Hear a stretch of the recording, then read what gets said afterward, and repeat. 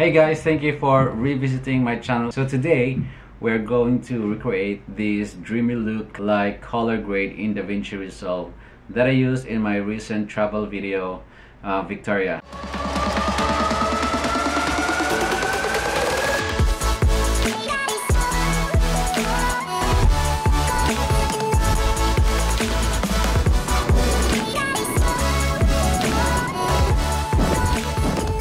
Please check it out in the link somewhere here, or maybe somewhere here.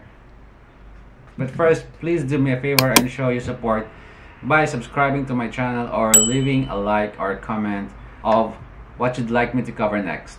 Okay, so let's go ahead.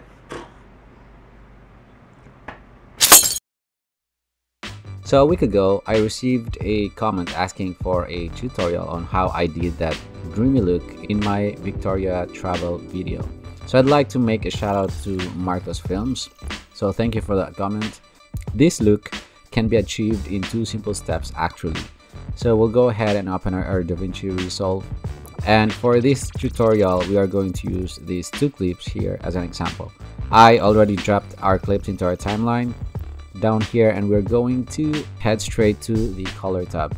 So for those of you who are new to Davinci Resolve, this is called a node, and a node is like the basic unit of our canvas. It acts as a layer but acts quite differently than a layer. For example, if we have a second node next, I don't want to say on top of our first node, but the result of whatever we have done on the first node, any modification made on the first node will act as a starting canvas for our second node. With that said, we are going to add a new node after our first node. So to achieve that, while the first node is selected, I'm going to press Option plus S on Mac or Alt plus S on Windows, or just right click on our first node, hover on Add Node and select Serial Node. So now we are going to be able to work on our first node. Select the first node and we'll go down to our curves here to tweak some basic contrast and saturation.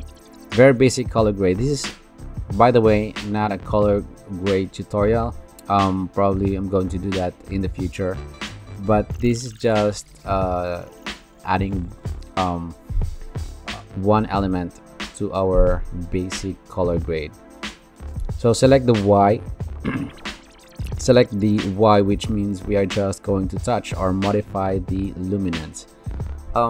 I personally love contrasted color. So in our curves, X-axis represents the color or luminance or the brightness of our clip.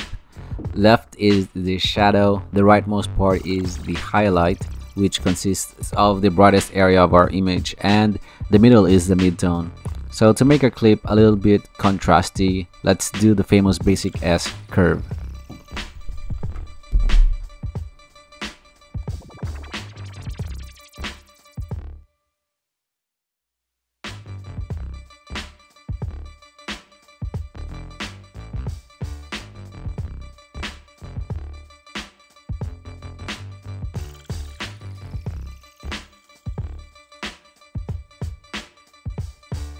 And that's pretty much about it. Now that we're through with the first node, let's jump right into our second node. With the second node selected, we are going to drag the FX Gaussian blur. Gaussian or Gaussian blur. I don't know how that is pronounced, but this is the Gaussian blur. That is under the Open Effects tab here. Drag the Gaussian blur effect to our second node, and right after you select it, just instantly select reflect or replay or replicate under the border type to get rid of that black border from our clip. And let's go down to our qualifier here by clicking the dropper icon second from the left to open our to open the window to edit our luminance. So we're just going to put the Gaussian blur only on the highlights of our clips and not on the shadows. So forget about the shadows at the moment. So first things first, what I would like to do before is we play around with our luminance by turning on the highlight. The highlight is located here, and to do that and turn on that magical one icon just right up above our clip. And by doing that, we're able to see which areas of our clip that's going to be affected by our editing. The gray represents the one which will not be affected. Then we'll go back down to our qualifier, and this is where we play around with our luminance. Also, one more thing, we need to adjust the denoise of our luminance. This is to enable any sharpness to the edge of our area. What we have to do is to adjust the affected areas of the Gaussian blur and adjust the left of the rectangle, drag it to either left or right. Likewise, you can also select at the very right side of our rectangle inside the luminance and drag it to the left, and you can drag the whole rectangle left and right. See, it's affecting our clip. Once you are happy with the selection, then that's the time we play with the properties of our Gaussian blur. So moving forward with the Gaussian blur properties, the only properties we're going to play with are the blend and the blur strength itself. For now, I do not recommend any values for those properties, but rather play along, see what fits into the clips that you're working on. So every clips has its own different blend and blur strength.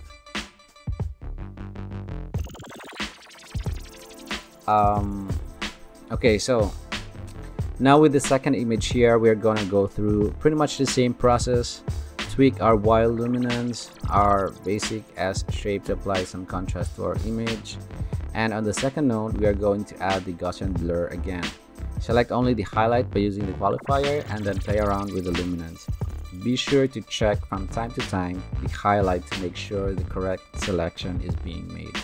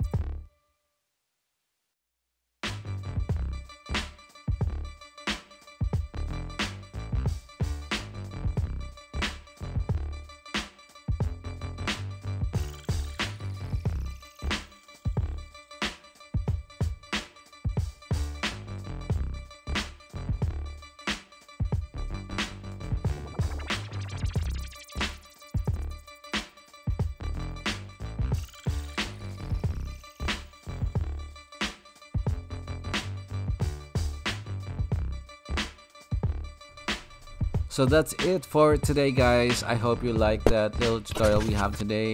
Also, don't forget to follow me on Instagram and like or comment in the comment section below. See you on the next one. Thank you, guys. Bye.